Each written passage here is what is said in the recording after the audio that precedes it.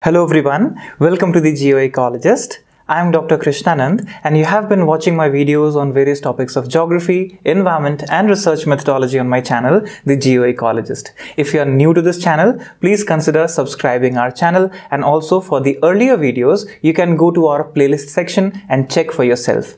And if you're interested in taking our paid courses, you can go to our website, TheGeoecologist.com, or you can download our app, The Geoecologist, from the Play Store, and you can check for yourselves the courses and the material available on our website or the app itself. Now, in today's session on political geography, we are going to learn about the concept of geopolitics and several interesting theories related to the geopolitics. So watch the video till the end, because this video is going to be very interesting, and also it includes a lot of theories and perspectives of geopolitics. So let's learn.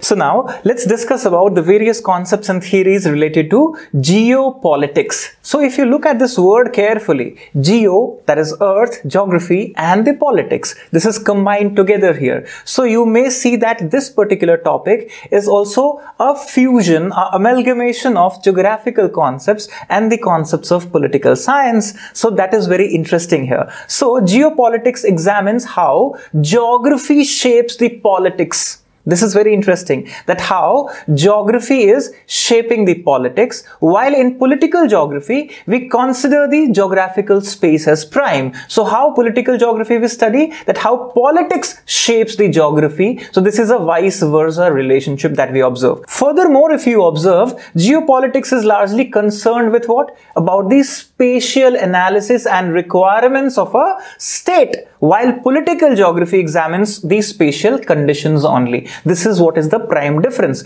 The point where we say state, it becomes geopolitics, but if we say political geography, it could be the spatial analysis, locational analysis, conditions, everything incorporated in geographical sense. So if you observe, this is an important triangle to look into as a conceptual framework. So here is geography, here is history, here is the strategy, and there is an interlinkage, bi-directional relationship between them, and here in the center is geopolitics, overlapping all these concepts. So largely if you observe, geopolitics, this is the analysis of these interactions. These interactions could be historical in nature, diplomatic in nature, geostrategic in nature. So all these are very important. That's why we say that it is geographical settings on one hand and political processes on the other hand. We see the interactions here in geopolitics. So now let's go ahead and see how this term emerged first. So the term geopolitics was coined in 1899 by a Swedish political scientist, a geographer and a politician whose name is Rudolf Kjellén. So Rudolf Kjellén established this idea of geopolitics, and he was influenced by his predecessor, that is Ratzel. So if you observe, there are many intellectuals whose name come in whenever you search geopolitics. So for example, Alfred Mahan, then you have Hefford Mackinder, Frederick Ratzel, Kjellén himself, hausofer, Nicholas Speakman, and George Kennan. All these people are very important scholars who gave numerous theories and concepts, built our understanding of geopolitics. So if you observe, Kjellén is very important, and he defined that it is science of states. That is basically how life forms based on demographic, economic, political, social and geographical factors. This is what basically is the definition according to Kjellén, that like people, like living beings, emerge on several factors and they grow. Similarly, a state behaves like an organism based on so many factors, and then this particular geopolitics is to be considered while analyzing it. So his influence was particularly strong in Germany, where he gave his concept, his idea, lives form, the state as a life form, and it was influenced by Ratzel's idea of social Darwinism. So Ratzel's theory we are going to do in the subsequent video separately, that is going to be social Darwinism, organic theory of state. But for now, understand that in 1916 this was published, and this was during the First World War situation. So it gained a lot of importance. Geopolitik, as you say, the particular word in Germany, had a deeper and wider meaning, and it has an ideological sense of expansion as well. So if you observe, this was taken up by another scholar, and he is called Hausofer, another theorist, geopolitical scientist, and he redefines it in political terms. So geopolitics is the new national science of the state. This is what he defined, and unlike geography or political science, political geography, geopolitics always had a national bias. We say it's based on nationalism concept. Right. So if you observe, the evolution of geopolitics came from ancient itself, right? From the days of Greeks and Romans, the age of empires. Aristotle talking about zones of habitability, zones of climate, determining basically the neighboring areas, and then till Renaissance, we see this kind of concept flourishing. Then if you observe Immanuel Kant, he talks about climatic factors as well. So geographical factors and politics associated. Then further, what you observe in modern geopolitics, the emergence of 19th century geopolitics, the great Friedrich Ratzel, that we say German geographer, he makes it a specialist definition. He makes it a specialist defining moment in the history of human geography. So here, state growing as organisms, the concept of living space, Lebensraum, that is in 1901 he gave. So this is where the turning point came in the emergence of the concepts of geopolitics. This is also called classical geopolitics many times. So understand, this is an attempt to scientifically apply the laws of biology to state. That is what we say is organic theory of state. So states derive their national power, their capacity to survive in the international regime, in international arena, from their land only. So how much land you control, how big you become, how powerful you become internationally. This is the whole premise of this theory. So if you observe further, the three basic premise, the three basic direction or attribute of these German geopolitical theories are, what you observe is the first one, the concept of living space, the Raum, which you mean that great power to have the space. Right? If you don't have space under your control, you are not powerful. So living space is very important. And then you observe the concept of world island given by later on Mackinder and Speakman's concepts. You observe the heartland and rimland theories. And then you have the north-south combination given by Hausofer. So these three are the major directions shaping geopolitics in the First World War and Second World War situation, which is very interesting and important. So if you observe here on the map,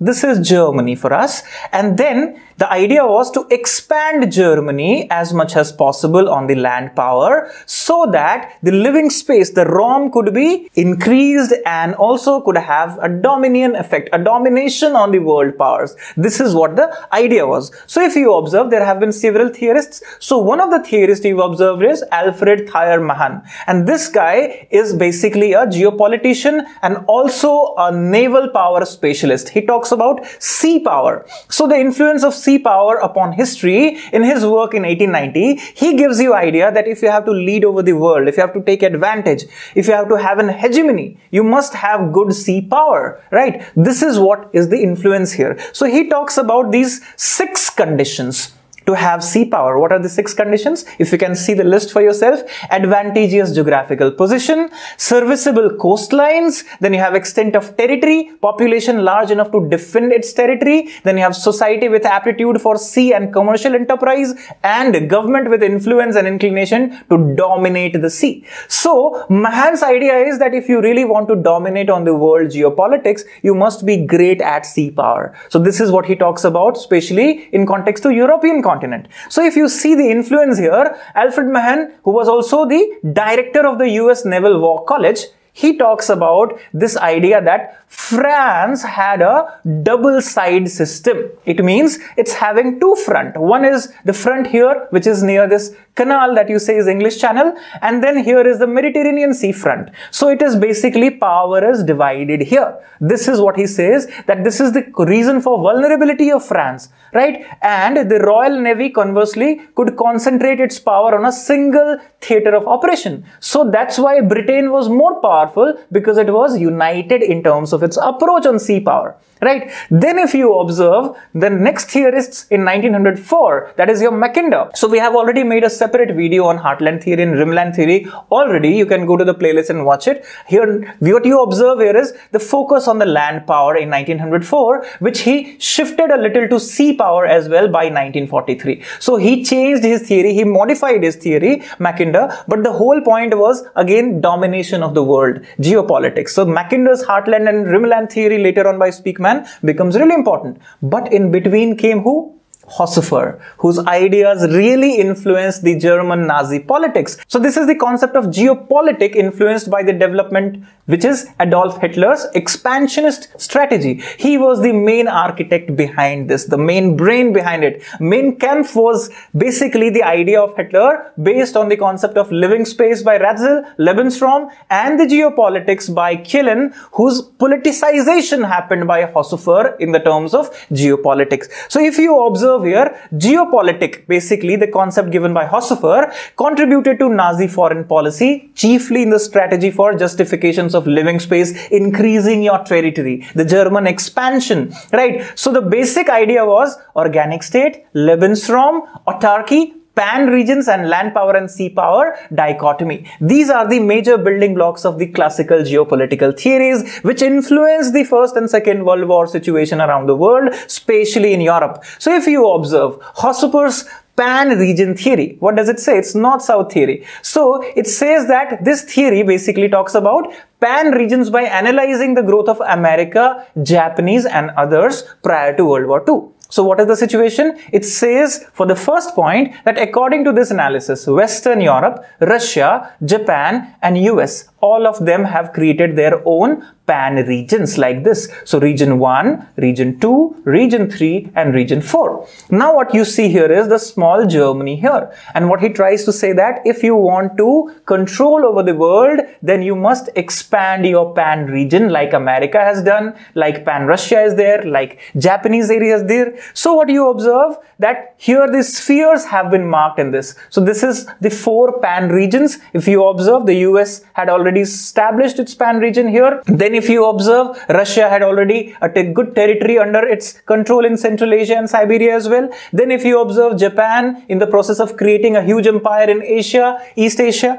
And then if you observe, the point was that Germany should make its own pan-region. So if you observe here carefully, the German pan-region was supposed to be controlling this particular area of the world completely, and also by the time later increasing its expansion and control over the world. This pan-region theory was very important in inciting this idea of expansion in the minds of Adolf Hitler. So if you observe, this is where pan-regions theory and concept is actually leading to changes in space. That's why geopolitics, right? So if you observe, American geopolitics also had a climate racist branch as well. If you remember the name of Ellsworth Huntington, right? Civilization and Climate, his book. And if you observe that he talks about climatic zones and people living there have a different attitude towards the power, towards the territory. So this, he says, is a very interesting approach. Then if you observe Speakman's concept, which is an alternative to Mackinder's heartland theory, he argues that